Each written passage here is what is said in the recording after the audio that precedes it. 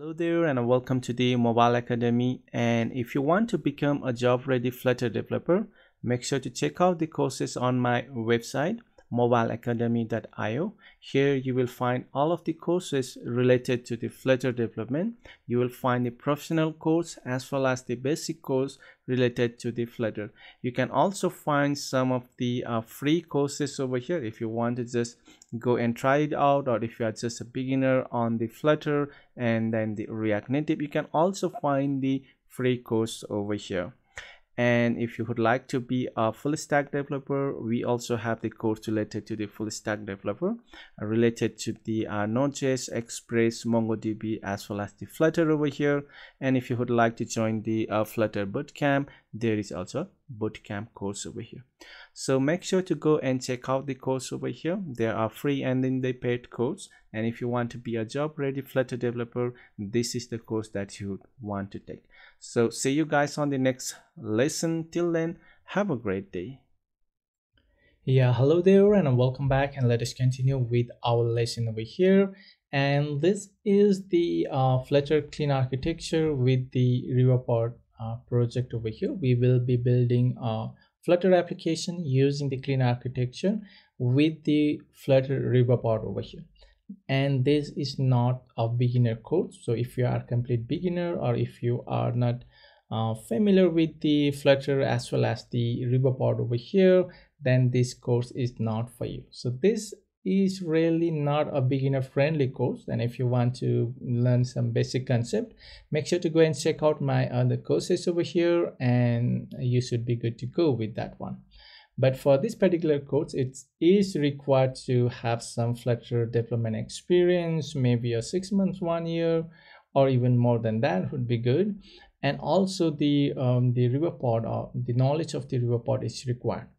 And if you are not sure about how to use the Flutter Riverpod, make sure to go and check out my course on that one. I have a full course regarding the Flutter Riverpod as well. And that's just the thing that you have to know about this. That is the prerequisite for this particular course. So let us get started, and welcome to the Flutter clean architecture course with the Flutter Riverpod.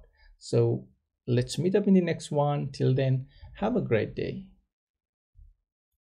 Let us continue with our lesson over here, and in this particular lesson, let us go and set up our network service using the DO over here. And for that, let's go to our core folder, and in this particular core folder, inside of this particular data, we are going to add one more new folder. Let's call this one as the remote over here, and in this particular remote, let's just go and add the new file, and I'll just call this one as a DO service, or let's just call this one as a network, not this network, and the service.the file over here. And this will be a web provider. So let's just go and say make use of the provider code snippet over here, and I'll just call this one as a network, and this will be of the service over here, network service provider. And let's import the Flutter Riverpod over here. Let's import that, and then the type will be of the return type each of the DO over here. And now first thing that we want to do over here is the set up the option over here. So final the DO first of all, and I'll just return this one, so in case just to remove the error for now. And now I'll just go and create the final, and that will be of the options over here, or the DO options over here, and that will be of the base options that is we are going to provide. Let's just go and close this one over here, and let's just go and set the first of all the base URL, and this will be of the string, and currently we don't have that particular, and I'll just go and just give a dummy one over here, because let's just give a JSON placeholder for now.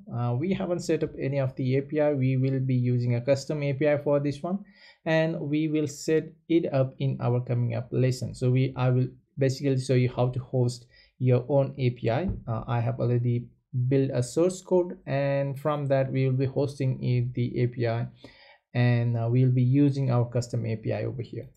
And now let's just make use of the base URL, and I'll just set some of the option over here. So connect time out over here, and let's just go and set the const of the duration for the, let's just give us a 60-second for now. And then the receive time out, this is for the connection. So once it's trying to connect, it's going to wait for 60 seconds.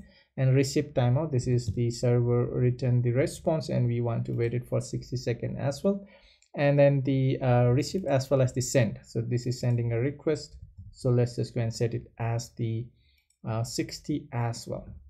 Make sure to go and read out the documentation about the DO over here. That will be your homework. And because I'm not going to explain each and every topic or every concept over here, right? That's your homework. I'm just going to show you how to utilize all of this to create the clean architecture in your Flutter application, but not just how this particular function works or how the DO option works over here. That is your homework, so you need to go and study it yourself. So let's go down over here, and what I need to do is now I need to pass that particular option over here, right? If you have ever used the DO, then I'll just go and pass in the options over here. And now this should return us the DO over here. So now we can make use of this particular network service provider anywhere in our class or in our application and call the DO, right? So do.get, post, and all of this stuff. But later we'll make use of the retrofit over here as well. And once we have this one set up, next thing that we can do over here is, if you can remember the interceptor, we have the interceptor, and I'll just go and add. I have option to add and add all, so we'll just go and add some of the interceptor that we have. One, we will create a custom one, and the first thing that we are going to add is the HTTP formatter, I guess, that we have previously added over here. So I guess it's giving us some error. So the argument STR formatter can't be assigned to the parameter type iterable over here. Add all and add all. Okay, so I need to make sure this is the type is of the list over here. That is what we are getting the error over here. So we have that. Next, we will create our own interceptor, custom interceptor, to intercept the request and response, because we need to add our header, like we need to add the access token to the bearer token to the header. So for that case, we'll create the interceptor over here. Let's create the new file over here. Sorry for that, it should be in the remote. Let's create the new file. Let's call this one as the network. Let's just call this one network, and then the service, SERVICE service, and INTERCEPTOR, right? I hope this spelling is correct over here. It's quite difficult to type and speak at the same time, right? So let's just go and make this one as the final class as well, and final class, and this will be of the network service interceptor, and we are going to extend it. So we want to extend it from the interceptor as well. So let's just go and import this interceptor from the DO itself. And now here what we will do is we will provide some of the options. So on the final, and I require the DO over here later on, so let's just go and provide the DO, and I'll just make this one as the final, the private variable. And also I need to access the final and then the secure storage, if you can remember. So this particular class need to depend on the abstraction, not on the later on. So let's first complete all of this, and I will explain it to you one more time. So we have all of this. So this is the constructor. It depends now on DO and then the secure storage, and this is the dependency now that we got over here. And next is what we'll do over here is, let's go down over here. We need to override the two method, that will be the on request over here, right? And let's just remove all of this for now. So we will set it manually. Let's just not complete that one here. Let's just go and on request we need to add the header like the bearer token to that particular request. So every request we are going to send, we want to add the bearer token, and also something like we want to accept the JSON, right, and all of those stuff. So let's just go and say we have first of all the options that we have options dot, it will have an option for the header, and this header we can pass in the content type. So let's just go and say the application, and the content type is of the JSON, as well as we want to accept the application slash the JSON. So we want to get the response type as a JSON as well over here. And options dot the header, we want to add the authorization over here, and in the authorization we want to pass in the bearer token, and currently we have not saved that particular token, but later we are going to store that particular token. So for now, let's try to access it from our secure storage that we have set up. And to set up that, we just have to provide the secure storage dot the read and provide the token key. So if you can remember, token key will be of the I want to read the access token. So right, so a access token key that we have set up the const previously over here. Here we have set up that one. So access token key, that is what we require over here.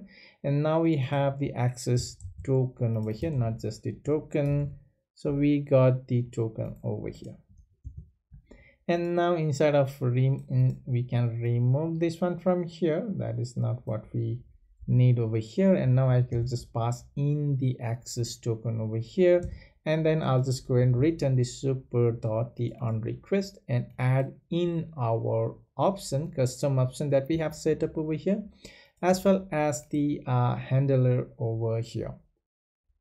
And now this should go and add our custom request header to our do header over here. And for now, I'll just go and remove the do requirement over here.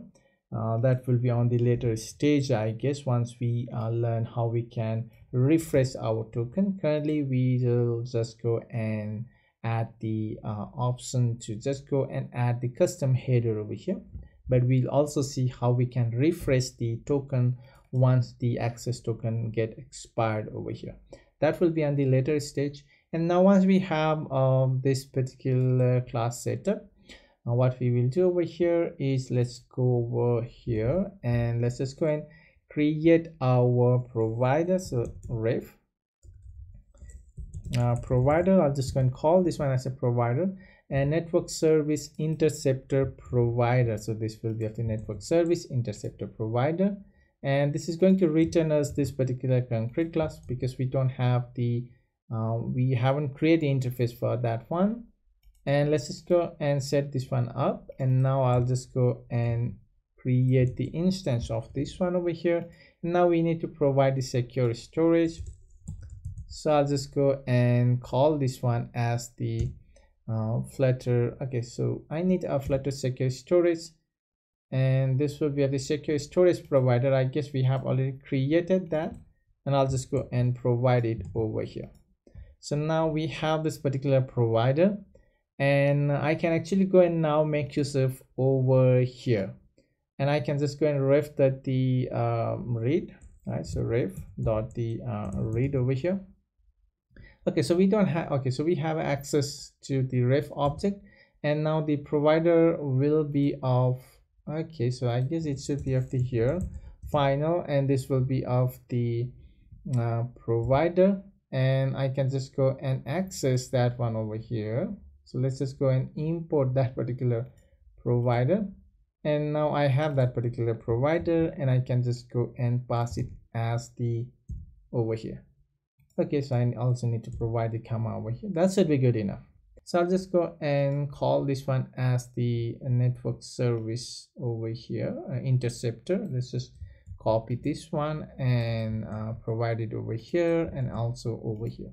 So now that should be good enough. So now we have the DO provider over here. So I guess that's all for this particular lesson, and let's meet up in the next one. Till then, have a great day.